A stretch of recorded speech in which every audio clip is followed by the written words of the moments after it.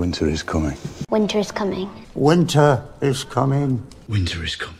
And as always, winter will come unexpectedly. Frost, snow, and even freezing rain, all this will happen and will last for another 3 or even 4 months, almost everywhere in Europe. And at this beautiful frosty time on our heads, well, the heads of those people who are somehow connected with aviation, for example, airlines, operators, agents, ordinary passengers, and people who rent a jet for their needs, so more headache will fall on our heads. And name of this headache is de-icing. Hi, my name is Alex, you're on the Aviation channel, and in this video we will talk about de-icing. I will tell you what it is, why it is necessary to do this procedure, and why it's so dangerous to fly without it. So, de-icing, and if say officially, the aircraft ground de-icing procedure is critical maintenance process of removing snow, ice or frost from the aircraft surface with a special composition. And why for this de-icing needed?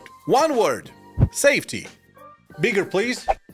Thank you. And the safety of passenger lives, first of all. As most of us know, there is such a thing as aerodynamics. It allows the planes to take off, fly without falling down to the destination point and land there. When it's cold outside, and it doesn't have to be the straight frost at -20, there might even be above zero temperature, but not much, like +2, +5 Celsius. So when it's cold and it's humid outside, it's snowing or raining, the plane is covering with crust of ice. So, okay, the fuselage, the wing and tail are covered with ice and layer of snow, and when the plane begins to gain altitude, this crust of ice and snow only increases, and the wing, due to loss of those very aerodynamics properties, ceases to hold on the air well. You know how it can turn on, the plane can just fall.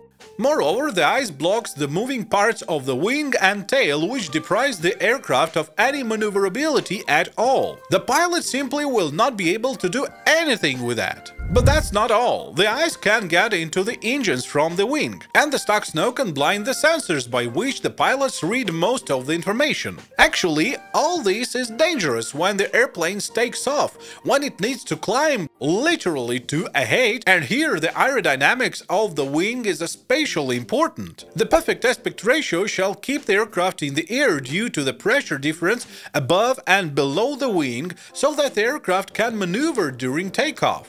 I also want to clarify that on a sunny winter day, handling service can also make de-icing procedure. It all depends on many factors. Well, for example, if the plane stood outside the hangar for a night, it's already frozen and covered with ice and snow, so there should be a de-icing in this case.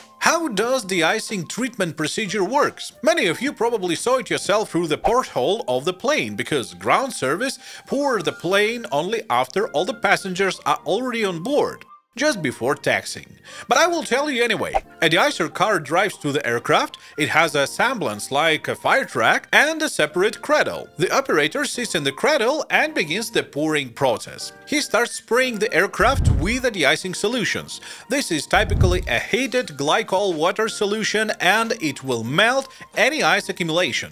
There are 4 types of solutions. Type 2, 3 and 4 contain thickeners to prevent the liquid from immediately running off the surface and can be used in an anti-icing capacity. To speed up the process, or in very bad weather, there can be used 2 or 3 de-icing cars, or sometimes even more. I hope this video was interesting and useful for you. As always, we're waiting for your comments and questions. Also, don't forget to push subscribe button, like button and ring the bell. See you in the next video.